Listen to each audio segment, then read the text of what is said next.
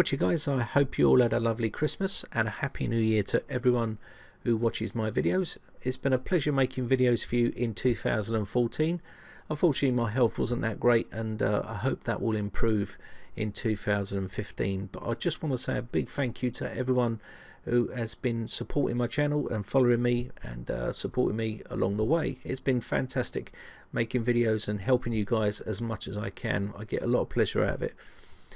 So in this video what we're going to be looking at is creating a multi-boot USB Windows installer, and you can also bung in a few tools in there as well if you want to. It's a great tool for PC technicians or PC repair guys that do some sort of repair work and also install Windows and need access to a lot of tools, and you can use this one flash drive that's going to be doing this job for you.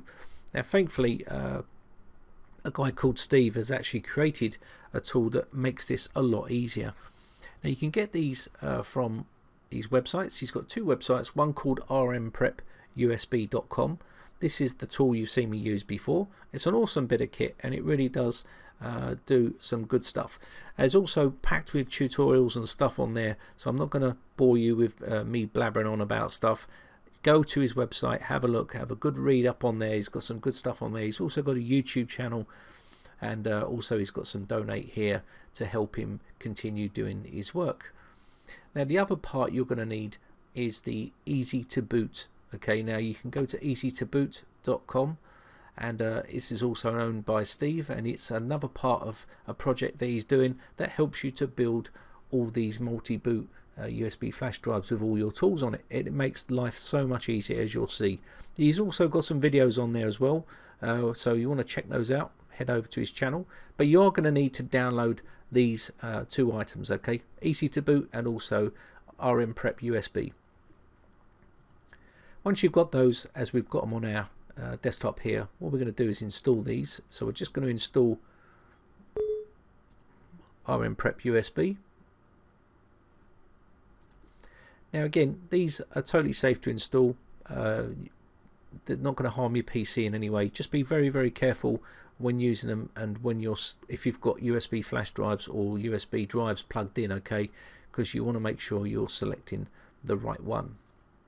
So this will start to detect stuff, as you can see here, and you can see it's starting to detect drives. Now it has detected my ScanDisk 32GB drive, and that's the one that I want to use, okay. So just be very careful that you are got the right drive there. I don't want you formatting the wrong drive, okay.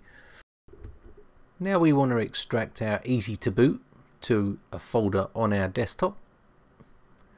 Now you can use 7-zip or WinRAR, whatever floats your boat really, but just extract these into a folder that's on your desktop. The desktop, as you can see here, and I'll just pull these over so you can see them, okay. I'm not going to get too much into what they are and what they do. They just basically make life a lot easier when you're trying to create USB flash drives with all tools on them, so you can boot to them, okay. Now there's other tools out there you can use also, but I would suggest if for Windows and stuff like that, this is probably your best bet. Okay, so now we've got our drive plugged in, as you can see here. Here's our drive, 32 gig flash drive, and you can get these in PC World at the moment for 15 quid, which is pretty cheap for the ultra fast version of USB 3.0. So once we've got that done, what we want to do is go into the ISO folder, and once we're in here we need to go into where it says docs and then go to make easy to boot USB drive in there, and you will see a CMD file here, which is your bat file. You can look in there and right click on this and run this as administrator. That's important, you need to run that as administrator. Click yes, and then this box will open up, okay. Now you can see here you've got to be very careful here. You can see it's detected my two drives, my passport drive, which is my Western Digital 2 terabyte drive. Now you want to be careful that you select the right drive here. Do not select that wrong drive. If you've got other drives plugged in, you may want to unplug them just to be safe. But I'm going to be selecting drive number 3. You can see it's example 2 or 3 or whatever drives you've got plugged in. So we're going to make sure we say free here and push enter.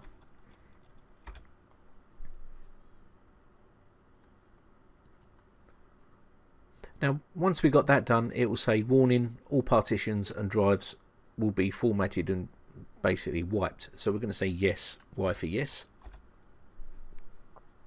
Now it wants to format the drive. Okay, now obviously we've got over 4 gigabytes, so we're going to make this an NTFS drive. So we're going to put N here and then push enter, and it will say are you sure, and you can see it says the ScanDisk Ultra. We're going to say okay here and let that do its thing. Okay, it's going to take a bit of time, just let it work away. It's going to wipe that and then copy all the files over.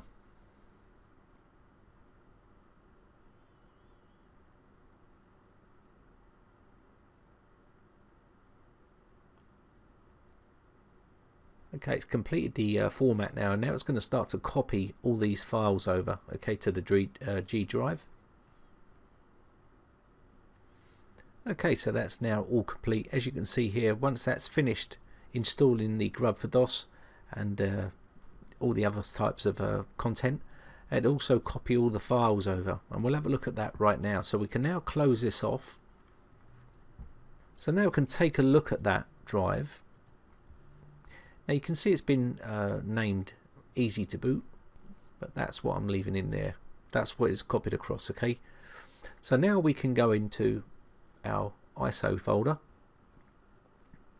and you can see there's an array of folders in here. We're going to take a look inside our main menu. Inside here we can put in some ISO files if we wish, like Puppy Linux, Ubuntu and that sort of good stuff in there. And you can see we've got some other folders here. We've got a Windows folder. Inside here will be where all your Windows ISO files will go. Okay, and he's listed them out here to make it nice and easy for you. But we're just going to basically go ahead and put the ISOs in these folders. This will be where you put your WinPE file. Okay, so let me just get some files ready and we'll copy these across. Okay, so now I've got all my ISO files on the left hand side here, as you can see. These are the ISOs that I'm going to be using to put into my USB flash drive. So what we're going to do here first is go into the ISO area and then go into the main menu. Inside your main menu here, we're going to be putting in Puppy Linux. So I'm just going to copy this and then paste this over here. And that will put that across onto my USB flash drive. Now we can put in some WinPE as well. So what I'm going to do here is come down to where it says my WinPE version, and I'm just going to paste that into there as well.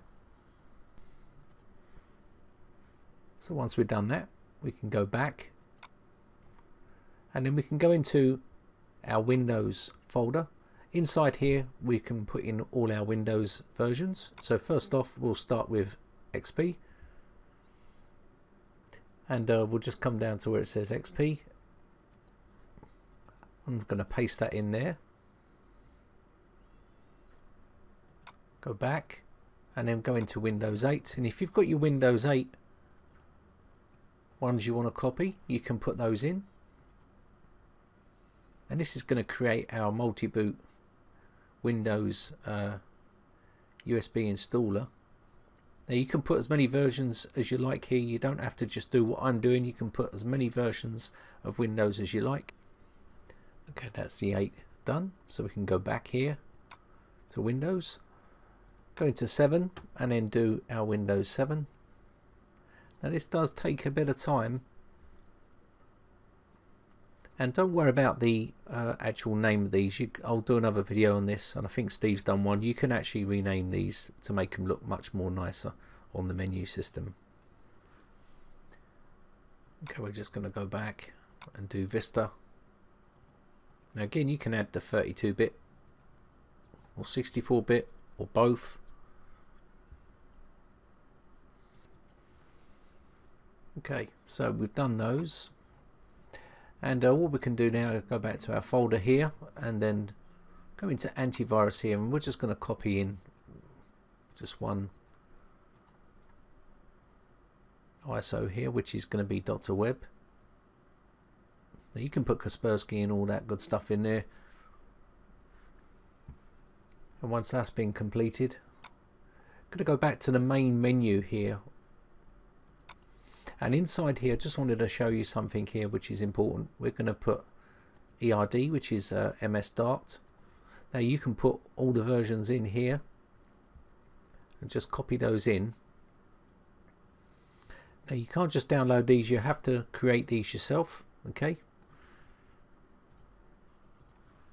that's now copied across. Now the important part here is that we need to change the extension for this. So you can see it says .iso. If you can't see the extension, you can actually show the extension by going here and taking the tick out of hide extensions for known file types. Once you're there, you can rename this, and what you need to do here is put PE01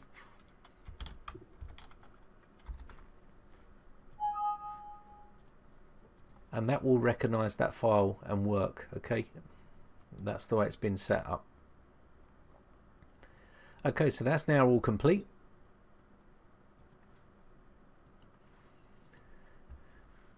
So now what we need to do now is make all the files contiguous. So we want to go to RM Prep USB, open that up, and once we've opened this up, you want to look for the drive here. You can see it's, make sure it's on your drive that you've just created. Go to drive and then make all files on drive contiguous. That's important, otherwise you're going to end up with errors, and you should see down here saying okay, all files on drive are now contiguous. Now we can test this now, so we're just going to quickly test and have a look, and there we have it. So you can see here now we have got our ERD, which is our version. There we've got Puppy Linux, and also we can go into our antivirus menu if we wish, and we've also got our Windows install menu. You can see there's 4 versions in there, you can see. So we'll take a look at as you can see here, there we have .webs. So I'll push F8 to go back. So let's just take a look at the WinPE or Windows. So you can see you've got all your Windows that we've put on there. Okay, so you can see one present, Vista 7, 8 and so on. So I'm going to go back and we'll go down to WinPE, and there you have your WinPE. Now these are all customizable, you can change names on these and stuff like that, but we can cover that in another video. So that's basically about it. That's how you can create your own multi-boot USB flash drive with all your tools and Windows installers on it. Okay, so I hope you enjoyed these videos. My name is Brian from briteccomputers.co.uk. If you enjoy these videos, guys, then hit the like button. Also hit the subscribe button if you want to keep up to date when I upload new videos. And also, if you've got any problems with your computers, you can always head over to the Britec forums and post on there, and we'll do our best to help you out over there. So thanks again for watching, guys, and thanks for your support. Bye for now.